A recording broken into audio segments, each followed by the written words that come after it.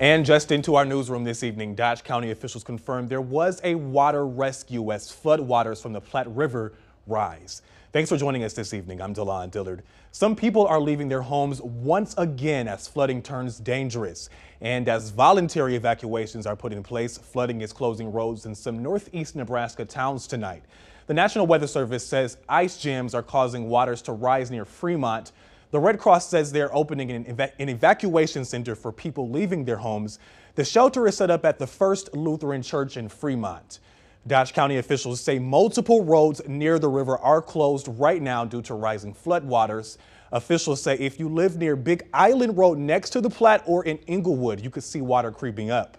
And Dodge County officials say if you do consider leaving, here's some tips here on your screen. Make sure you take everyone in your home, including pets. Only take essential items with you, such as your phone, medications, and clothing, and turn off your appliances and lock your home. Again, this is only a voluntary evacuation for people living near Big Island Road in Fremont. Emergency crews are also watching for minor flooding near North Bend. They say there is no serious threat as of now. Water levels there reached 8 feet this morning, but have since declined.